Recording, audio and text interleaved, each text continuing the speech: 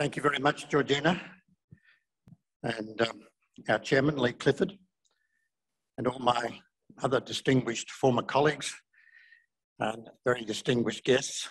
It's a great pleasure to be giving the opening paper to this, what promises to be a wonderful conference. My paper, despite what Georgina said, is not strictly focused on the early years, but rather sets out to provide a framework within which we might consider Robert Menzies. We've heard from the Prime Minister and from Alan Tudge a number of comments, statements, propositions about Robert Menzies. And yet there is, I think, implicit in Alan Tudge's question, why has it taken so long, an important issue for us. Why has it taken so long? 55 years since Menzies retired as Prime Minister, and we're just opening the Robert Menzies Institute today. My general thesis about why it's taken so long is that Australians find it very difficult to come to grips with a man of Menzies' stature. That if someone is a giant, it's very difficult for others to say, well, what made this man tick? What kind of man is Menzies? Who are we dealing with here? And I'm going to propose that there are dimensions of Menzies that are still under-investigated, under-explored in the historiography of the period, and hopefully may stimulate others to comment. In the depth of the Great Depression in September 1931, amid the crumbling ruins of the opposition Nationalist Party and the Scullin government, Robert Menzies, on behalf of the soon-to-be extinct Victorian National Federation, stated his belief in the need for a politics based on principle rather than pressure. And I'm going to quote him. "I believe," he said, "that a large majority of the public today is perfectly ready to give its adherence to a party which will display political principle and political courage.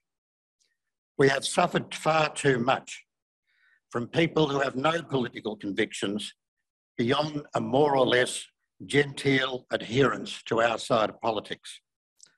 That kind of adherence is worthless. We must have people who believe things and who are prepared to go out and struggle to make their beliefs universal." And this call for a politics of principle didn't come out of the blue. The younger Menzies was disgusted by the concessions made to the clamouring crowd of special interests surrounding the government of which he was a part, especially the most powerful of them. Menzies, as a man of principle, had already made himself known when he resigned in July 1929 as the newly elected member for East Yarra Province in the Victorian Legislative Council over the terms of a deal between the state nationalist government and the Progressive Country Party, which gave, he believed, excessive benefits to the country interests. Having entered the Commonwealth Parliament as member for Kooyong in 1934, he resigned again on principle in March 1939 when Cabinet refused to support the compulsory national insurance scheme to which he was deeply committed. He resigned, indeed, a third time in August 1941 on his own initiative as Prime Minister, while remaining leader of the majority party in the Parliament, something that I think has never happened before or since, in what he judged were the interests of unity in his own party. There's no doubt that ideas and principles were important to Menzies. He would doubtless have agreed with the now famous comment of the English economist John Maynard Keynes in the conclusion of his general theory that, quote, the ideas of economists and philosophers, both when they are right and when they are wrong, are more powerful than is commonly understood. Indeed, said Keynes, looking to his own future, the world is ruled by little else. Menzies would later write, the art of politics is to convey ideas to others, if possible, to persuade a majority to agree, to create or encourage a public opinion so soundly based that it endures and is not blown aside by chance winds, to persuade people to take long-range views. He told the founding conference of his Liberal Party in 1944 that it was a matter, and I quote, desperate importance to the future of our country that liberal thought be revived in Australia, and the resolution establishing the Liberal Party, moved by Menzies himself, described the party as, and I quote, a federal body representing liberal thought. He would later describe the creation he led as a party with a philosophy, a party very different to the Nationalist Party through which he had entered politics, and the United Australia Party, which he had led, each of which he saw as guided in their policies too much by powerful selfish interests, a criticism he also levied at the Labor Party. In 1954, early in his second period as Prime Minister, an older and presumably even wiser Menzies told an audience of businessmen in Melbourne that while policy expediency was sometimes necessary, he held firm to the importance of principle wisely applied. And I'm quoting him again, if I may say so, gentlemen, our great danger in Australia, and we are nearer to it at this moment than perhaps ever we were before, is that we should abandon political principle in favour of a series of purely ad captandum arguments. That's worth votes. That ought to bring someone in. Look, of all the menaces in the political world, that is the worst. He appealed to the businessmen present to accept that his government was closer to their own philosophic position than any other, and that in practical affairs, it was better to mix a great deal of principle and occasionally a little expediency than it was to pursue impractical principle and 1,000,000 times better than principled expediency. The question I'd now like to pose is, where is this Menzies in the historiography of his political journey? If politics is a battle of ideas, and if the world is ruled by little else, and if we concede that ideas are unusually important to Menzies as a politician, is it not appropriate to ask what were the ideas that drove Menzies' policies and politics? And in the context of the formation of this institute, what is the relevance of his ideas today? The appraisal of Robert Menzies has been a very extended project, the contributors to which have included politicians, public servants, academics, journalists, former colleagues, family, and many beyond Australia. I must confess that understanding and assessing Menzies indeed has been a long-standing interest of mine, stretching as far back as my later childhood, being a consistent topic around our family dinner table. My father knew Robert Menzies from the time of the formation of the Liberal Party, and Menzies, the leader and policymaker, was never far from his mind in not uncritical family discussions of Menzies' leadership, character, and policies.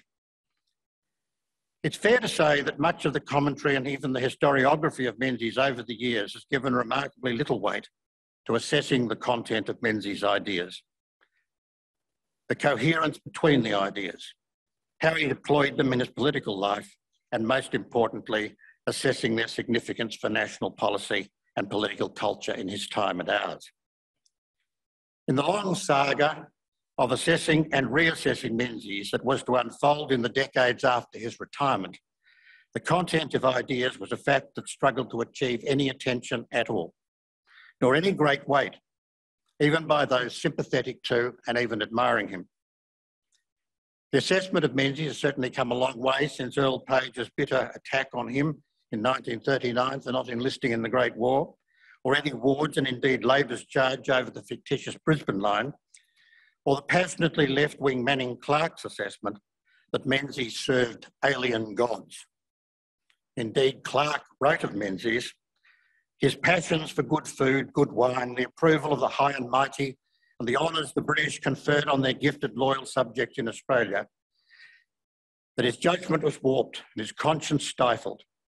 Follow the path of reason and conscience meant shedding all the pleasure that was the stuff of life to him. Needless to say, Clark's fantasy demolition of Menzies as a sybarite without judgment, conscience and reason has not stood the test of time. But as Menzies defended his record in his seriously underestimated memoirs, Afternoon Light and The Measure of the Years, his partisan critics condemned it, and his ministerial colleagues, eager to move on, did little to defend it. Donald Horne in The Lucky Country thought that Menzies achieved nothing, and the interest of Menzies' colleagues in promoting change and reform in an era when these pressures grew intense led to the idea that his period of government had only been peaceful, but one of stagnation. Although attacks on Menzies serving partisan purposes still continue, such as those from former Prime Minister Paul Keating, the turning point was ushered in a way by Alan Martin's 2 volumes, published in 1993 and 1999. Martin's political sympathies were with Labor, but it became his professional mission to use historian John Hirst's words in later introducing a book of Martin's papers to simply get the history right. As a student of Martin's, I can vouch for Alan's passion in his post-Clark task of buttressing intellectual integrity in the task of understanding Australia's political history and Menzies' place in it. Martin noted that Menzies has long been caricatured for their own purposes by politicians as well as television, radio and print journalists. Martin rebutted many of the partisan and ideological criticisms of Menzies, attempting fair judgments on Menzies' handling of policy issues, including the Cold War, nuclear and Aboriginal policies, while emphasising in words still present in many assessments that Menzies in his attitudes was a man of his time, with perhaps the implication that we shouldn't pay too much attention to his ideas today. Martin's Menzies is a highly influential and skilled actor, but Menzies' ideas and ideals do not figure much in Martin's account. Menzies the politician, Menzies the man have received impressive attention in books by Gerard Henderson, John Howard and Troy Bramston. John Howard concluded that Menzies' greatest legacy as a statesman was to lay the foundations of modern Australia. Troy Bramston, who I see here in the front row, welcome Troy, concluded that Menzies' most contemporary relevant legacy was to establish a model for effective leadership that provided stability and unity with clear policy direction and philosophical conviction that resulted in continuing electoral success and longevity in government. What of Menzies' actual values and beliefs, and are they relevant today? Menzies didn't hide these. Martin assessed Menzies' 1942 Forgotten People speech based only on the single talk of that name, characterising it as a powerful piece of political propaganda. But it did not stand alone, that speech being one of 37 such talks that Menzies brought together in a book published the following year, 1943, under the title The Forgotten People and Other Studies in Democracy, a book Menzies himself described as a summarised political philosophy. We should note that such a book is rare in Australian political life. With the exception of Billy Hughes's The Case for Labor, none of Menzies' Labor contemporaries attempted to put their ideas into such a substantial and coherent form. Not Curtin, not Chifley, not Evatt as a party leader, nor Corwell. The neglect and re-emergence of the Forgotten People book is in some respects the story of the re-engagement of appraisals of Menzies as a national leader with his ideas treated as political influences or variables, rather than as windows into his character. Menzies believed, indeed, that the ideas he set out were of lasting, timeless quality. Indeed, he self-consciously attempted to apply to Australian politics. In his economic and social policies, central ideas that had long been part of the long tradition of liberal thought that had come to Australia at the time of what now known as the Enlightenment. So far as I'm aware, from its publication in 1943, Menzies' book was not republished for almost 70 years. Until in 2011, the Victorian Liberal Party, of which I was then president, republished it in a handsome coffee-style edition. It's since been republished again, in facsimile of the original edition, by the Menzies Research Centre. With the emphasis of liberal thought on the supremacy of the individual and its spirit that a creative, moral and harmonious society can grow out of the actions of free people living under just laws, Menzies advocated liberalism as a philosophical alternative to those who emphasised a government of special interest directed society, to those who emphasised a government or special interest directed society and a politics based on identities of class, religion and race. The universal values and respect for equal human dignity embraced by liberal thought were, he made clear, the basis for a progressive society. In the difficult politics of the time in which we live, of national security, climate change, radical identity politics, and the coronavirus pandemic, Robert Menzies' ideas are looked to by many in hope of guidance on policy. Menzies' Forgotten People talks and later expositions of his election speeches and elsewhere invite us to test Menzies' principles as they are applied to his policies for an economy based on private enterprise and choice in health and education, to freedom of speech and association, to the role of women in society and politics, and to Aboriginal Australia. I've attempted a preliminary assessment in my book on liberalism in Australia between 1925 and Menzies' retirement, but certainly what I've written is not the last word on these important matters.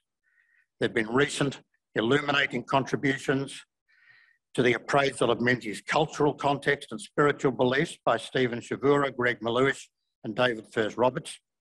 And in his 2017 Menzies oration, this university's current Chancellor, Alan Myers, explored Menzies' understanding of the role of university education in society.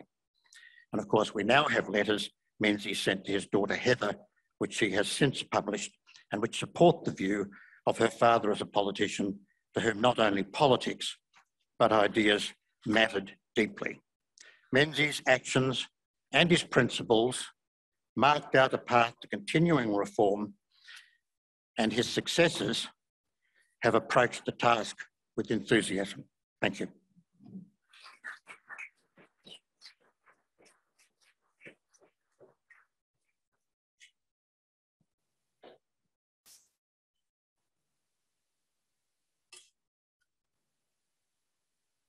Thank you, David. That was fantastic and impeccably timed too. I didn't have to get my shepherd's crook out. I lost a paragraph. Oh, well, can be in the written version later down the track. David, I wanted to start off the Q&A asking you why you think historians like Manning Clark and Donald Horne were so quick to stereotype Menzies. You elucidated a bit, but can you unpack that a bit more? The heart of politics is to stereotype one's opponents. Parties do it all the time.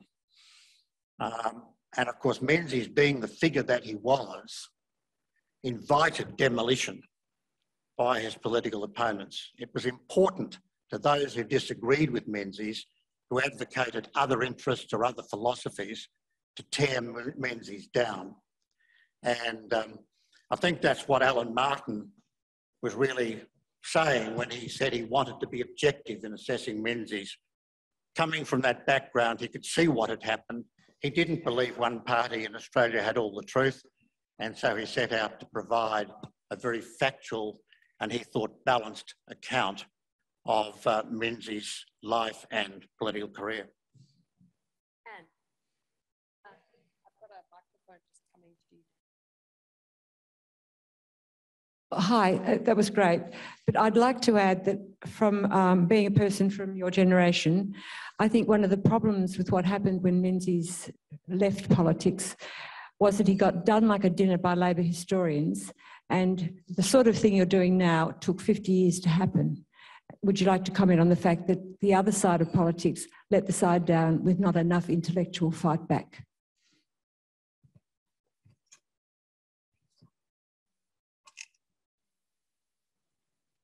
Well, I think that Martin really pulled Menzies away from that kind of debate and discussion, and gave us a Menzies that we could talk about, and with information and knowledge about what Menzies was aiming to do and what he did in fact do, and provide assessments. My reservation, as you may have gathered, about Martin's wonderful book is that Martin's book tells you very little about what ideas motivated Menzies and how he sought to use those ideas in politics. And I think that we're still at a stage where we're doing that, or trying to do that, because ideas are in fact very difficult to deal with as variables unless you dig into them and discuss their direction that's implicit in them and their internal contradictions and how they affect the organisation of politics. One inevitably is drawn to what is a more tabloid version of history, which is, what did he do then? What was that event like? What did his opponent say about that? Was that controversial or not? And we get that kind of what I would regard as somewhat shallow version. I mean, either one believes that ideas are important in politics or one doesn't.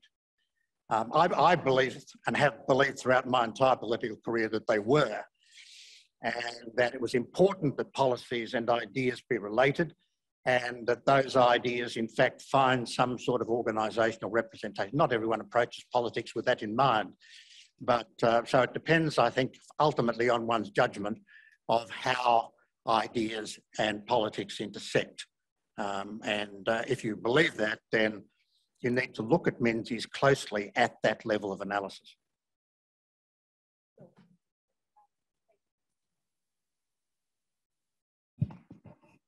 Thank you, David, and thank you for articulating this robust political philosophy for us. I think it strikes me as quite rare amongst prime ministers in our history to see that being done. And what I'm interested to know is, how much do you put it down to Menzies' sheer force of will to create and advocate that political philosophy, or was it that the conditions of the time were right to receive it? And if you think it's the latter, what do you think are the important characteristics of a society to be ready to receive a kind of new, robust political philosophy?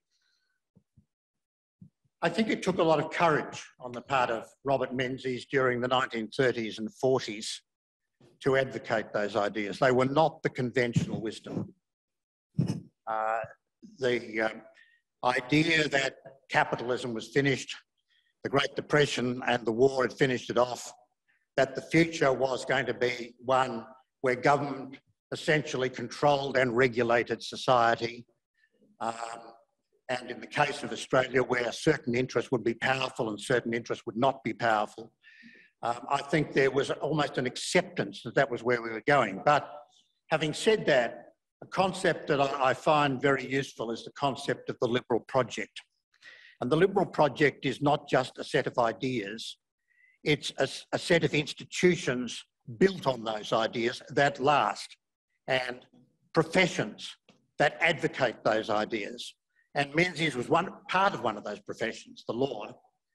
And this is why he put Parliament as his principal institution in the society. So he wasn't talking without a base, but that base was being obscured by 2 decades, perhaps longer, one might say, of politics. And so I think it was not that the times were favourable, the times were unfavourable, but he knew that given the fundamentally Enlightenment character of Australian political culture, there was something there that he could evoke, and he did evoke it.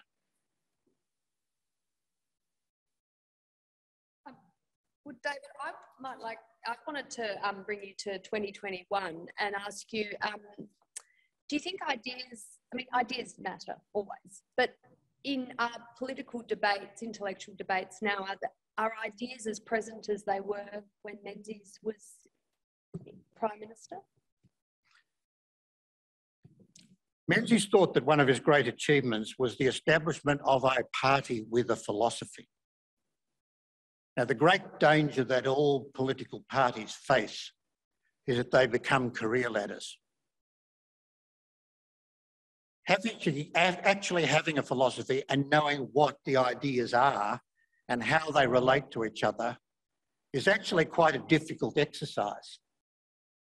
And there's no question in my mind that politically in Australia, for that sort of Menzies ideal, if you like, of a party which governed in the public interest based on ideas and not according to the interests and pressures of the powerful, requires a number of individuals, certainly, you know, the leaders of politics, Australian politics, to be prepared to articulate the ideas that make Australia such a unique political system.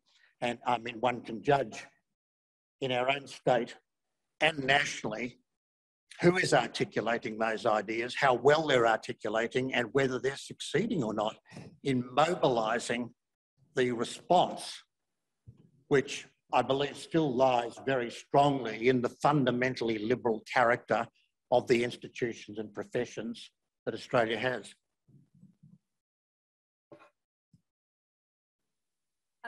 I wanted to pick up on Menzies' use of the media when it came to expounding his ideas. He was a great orator, wasn't he? And he would love a town hall meeting. He loved a heckler, actually. He would have enjoyed protesters, I think.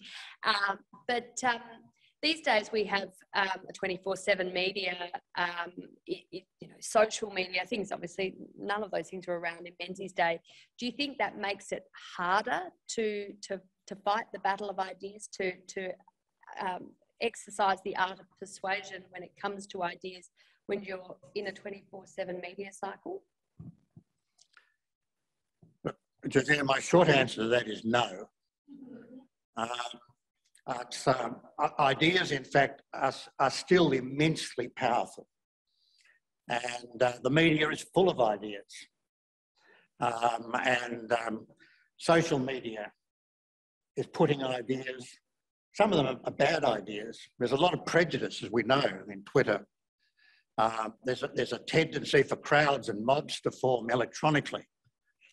But the idea that somehow or other politics is really just a response to the money in the hands of the most powerful interests is, I think, wrong. Not that money's not valuable. It's not that parties don't go out of their way to collect it and use taxpayers' money if they can to do it. But what's going to win them elections in the end are ideas. And it's ideas that matter to people, because without ideas, you can't find motivation. You don't find satisfaction. You can't build an organisation. You can't decide what direction to go in. I mean, all these fundamentally important aspects of political and human behaviour depend on ideas. And it doesn't matter whether it's the electronic world or the Menzies world. Well, that's a fantastic note to end on. Thank you so much, David.